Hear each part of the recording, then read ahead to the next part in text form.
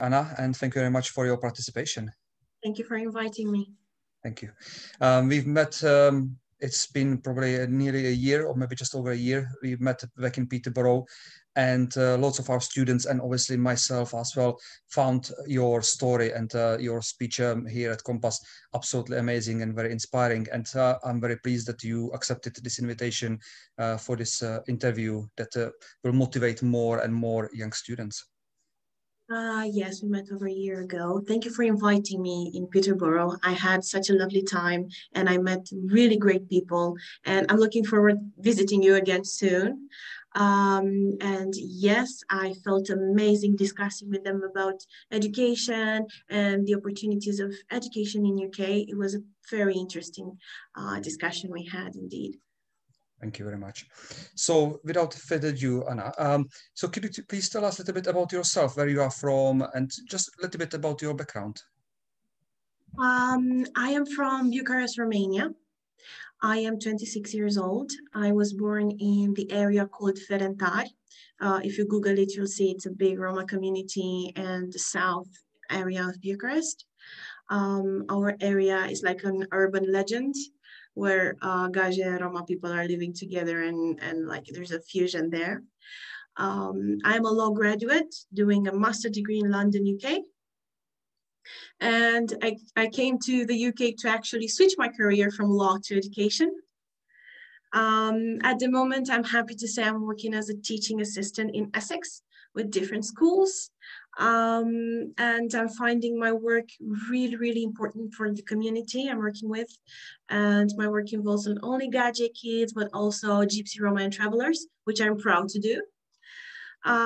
So yes, at the moment I'm working with schools. I'm also working with Metropolitan Police. I'm a translator, an interpreter, Scottish Police, and the NHS. Wow, you are very busy then. I am pretty busy, but thank God, busy from home at the moment. Certainly, and it's, I guess it's good to be busy as well, you know, especially if you have so much to offer. So that's of course.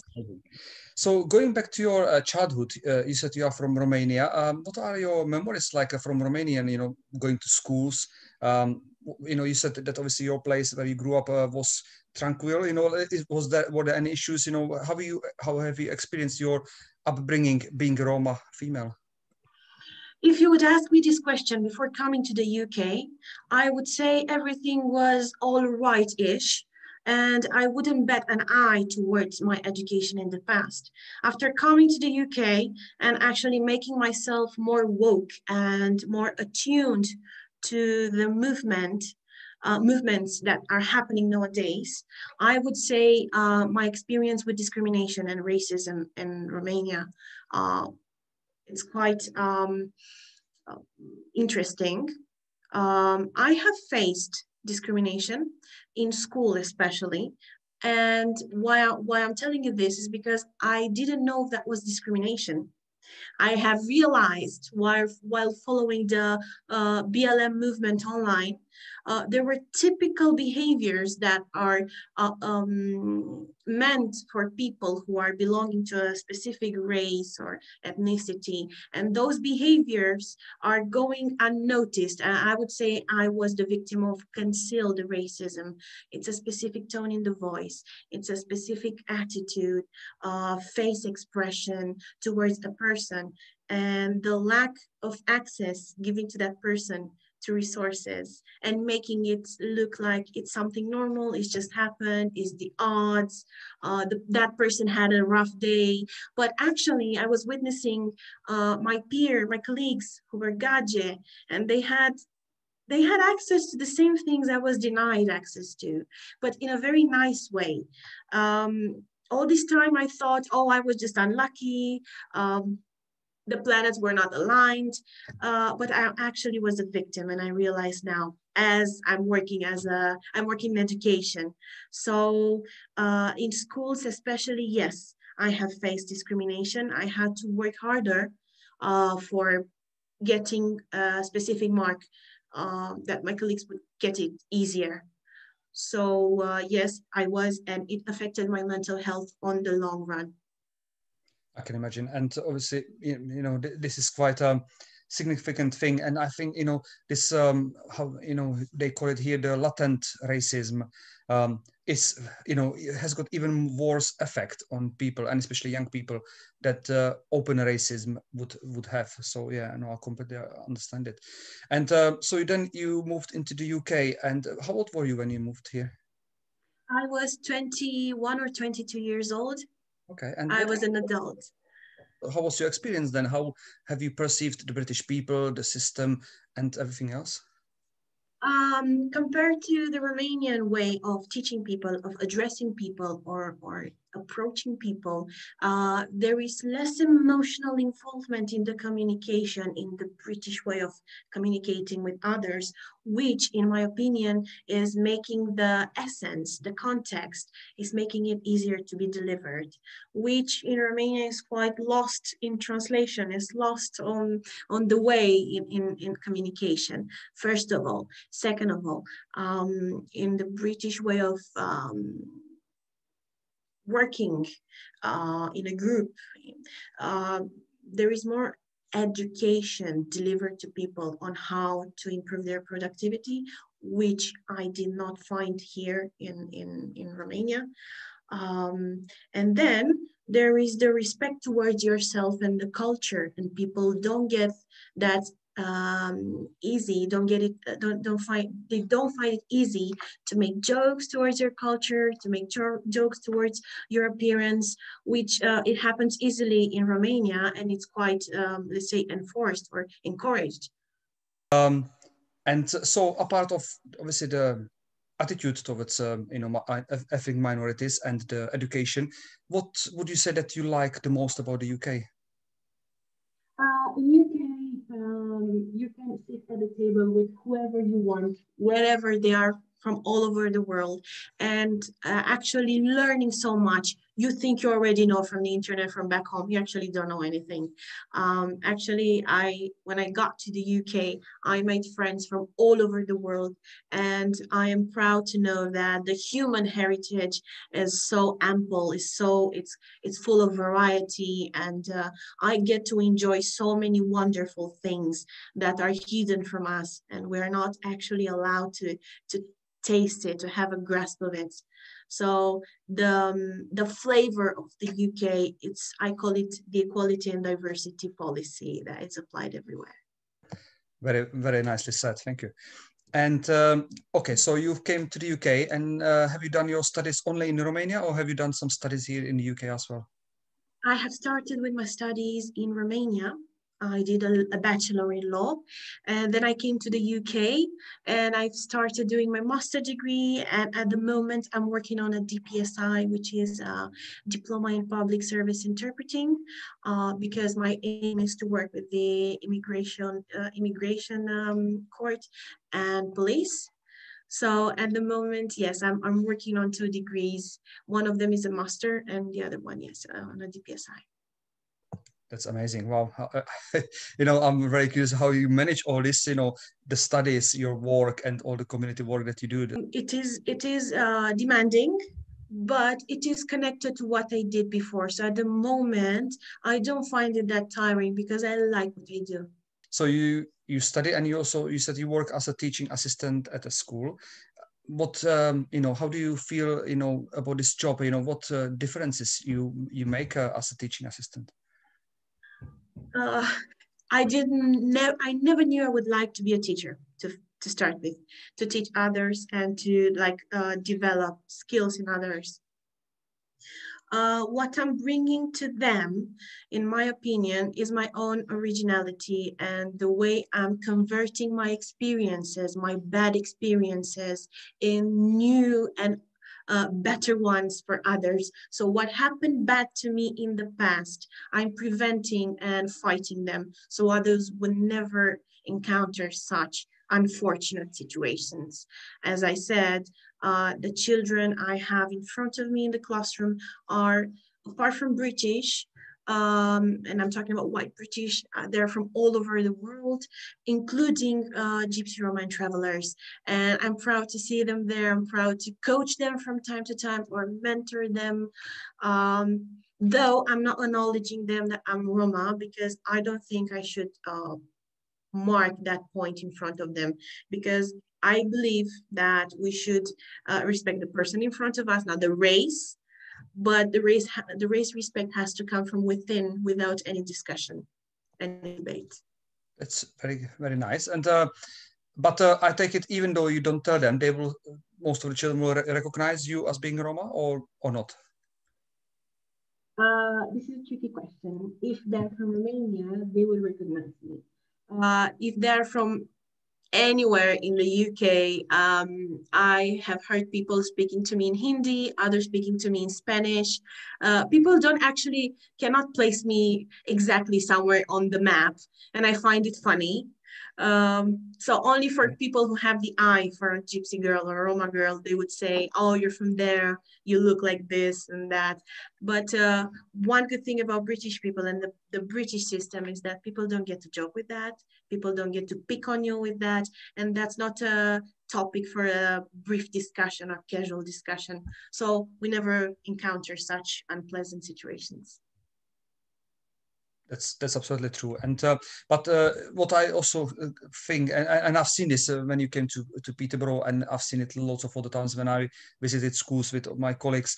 You know, I think that those Romanian, especially Roma children that are at your schools, and they know that you are Romanian, Roma female, for them it must be absolutely amazing feeling to see, you know, somebody from within their community achieving so much that you have achieved in your life. And I've seen it here in Peterborough when you were talking, the girls, you know, when I stand there, yeah, it's nice, it's a Roma, okay, good. But for a female, you know, and in such position, highly educated, well-spoken, to stand there, you know, the girls were like, wow, you know, like, oh, I can't believe it, you know. So it must be, you probably must see this a lot at your school.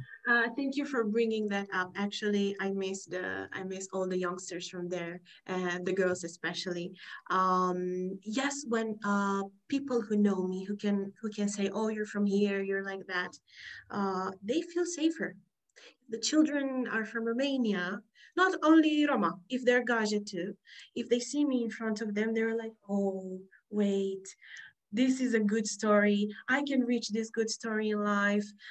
This is the narrative I want to follow." They get this picture that, oh, the story has a good ending as well, not a bad one. Because, you know, when you're Romanian and you're a gypsy or Roma, people expect the less from you. So you're expecting less from yourself too. So they have this safer feeling. If we're talking about girls, I'm doing my bit towards feminism too. I'm trying to be feminist. I cannot say I'm a feminist. And I'm trying my best to make them understand that any target is achievable in the UK, and they should forget what happened in their home country, because here is a different narrative. So yes. Absolutely. And this takes me actually very nicely to my following questions, which is actually around the changing role of Roma women within the society. What's your opinion? Do you see the role of Roma women in the society changing, not only within the wider society, but also within the Roma community? At the moment, yes, I would say there is a change. And in my opinion, if I would point out something that really needs changing, is the mental health. I will always be advocating for mental health. Myself, I am a person who has been affected mentally by racism.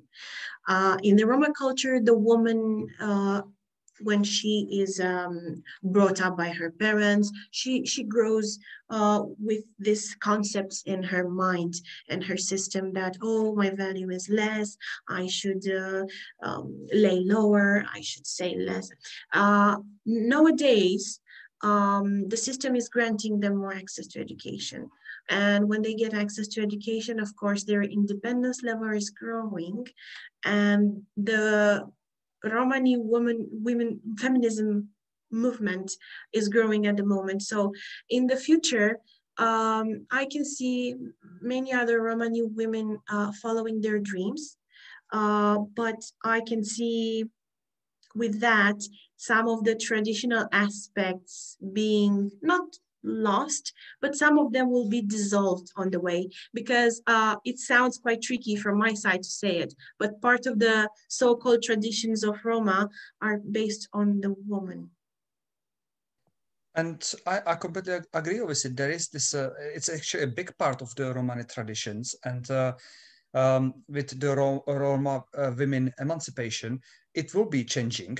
But I think, it's a time about, it's just about the time to change it, because young girls here in the UK suddenly realize that those expectations, whether it's family expectation or community expectations, are based on very old traditions that are not maybe even relevant in these days, in the 21st century. And that, the fact that they are Roma women doesn't mean that they cannot have a family, but at the same time to pursue their career and go to university and work as a police officers or doctors, lawyers, or whatever else it is. So I think that's the beauty of this change. If I can have my comeback on this, is that actually the women from my generation, they have a conflict, the intergenerational conflict with their parents and mostly with their mothers, because the parents do not understand this quite sudden development. Like, why are you married? Let's just say it, a woman in her 20s, if she's approaching her 30th birthday and she's not married, in the opinion of the community, she is not a fulfilled woman, she's not happy. And there the conflicts are starting from.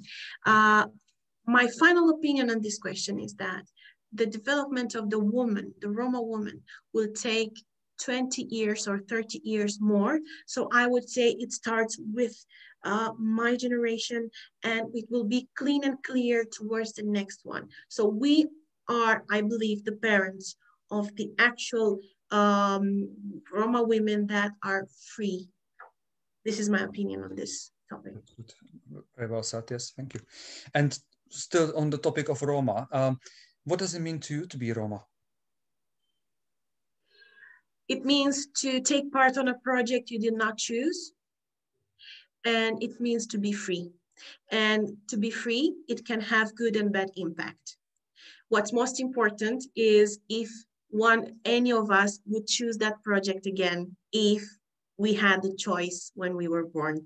So I would choose it again over and over again. For me, to be Roma is a project all of our lives. One other question for you specifically. It's so obviously, you have achieved so much, and you are studying, working, and working towards your goals. But where do you see yourself in 5 or 10 years' time? Well, I'm taking pride of being superstitious, and I don't know if that's part of my tradition. I wouldn't give actually details, but I will give a hint. So let's say today I'm following rules. Hopefully one day I will take part in making rules for the better of the community.